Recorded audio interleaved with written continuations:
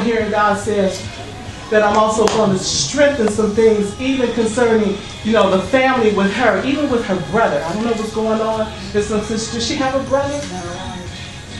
There's some things going on. Does she know something about his affairs or things like that? There's some things going on with her brother and some of his affairs. I want you as a daughter, just begin to get on the computer and look up some things. You're going to find some hidden property.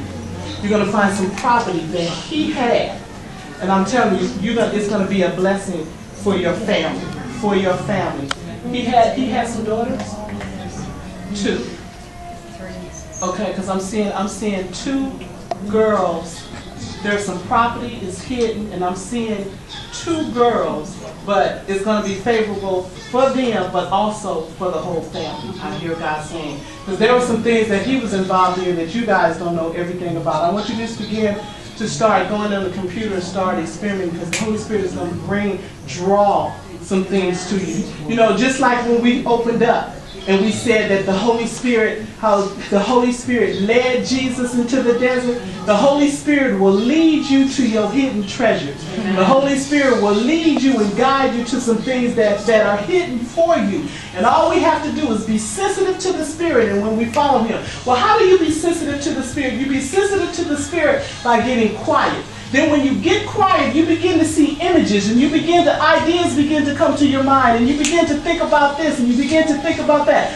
Follow what he shows you. Follow what you begin to think about. When you begin to give that thing attention and put your mind on it, you give that thing power. Whatever you give attention, you give that thing power. So as he starts dealing with you, because I know a lot of this is new for you, but it's your hunger and it's your thirst and it's your strength, but the Spirit is leading you and how God is guiding you and how he's directing you. So I don't want you to be concerned. I don't want you to be dismayed, because I'm here to tell you that next year is going to be an awesome year for you. I see some things that have been hidden, literally turned upside down, that are coming your way. It is going to be quite favorable, I hear God say.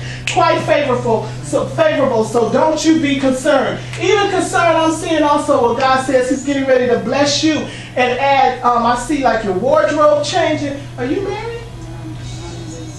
Okay, because I see your wardrobe changing. I'm seeing literally I see a little bit more joy. I see you walking with some different people, with some relationships, and it's going to be a blessing. It's going to be a blessing. God says, I'm getting ready to show you how to live again, because it's like you've been literally on the back burner and you just allowed yourself to accept some things. But God says, I'm going to show you how to live again, and you're going to live in me. And God says, you're getting ready to see my joy and my peace. Father, I release the anointing, Father, the anointing for peace, the anointing for strength, even within her family. I speak over her mother right now in the name of Jesus, and I call strength to her body. I call healing to her body. I decree and declare, and I command the blessing to come forth on her body now in the name of Jesus. I say, Satan, you are a lie. I speak that you will take your hands off of her mind, that she will not think defeated, that she will not walk in defeat, but she shall stand strong in the power of the Holy Spirit. I thank you, Lord God, for anointing and for power in this season. In Jesus' name, I'm going to give you some oil. I'm going to give you a bottle of oil before you leave.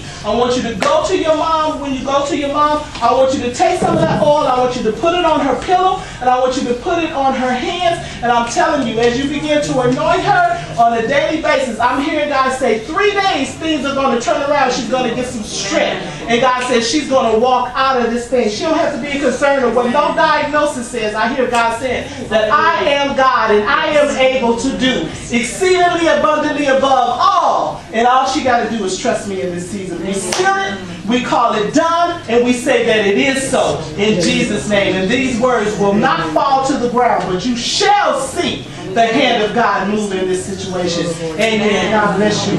Amen. Come on, give God a hand clap.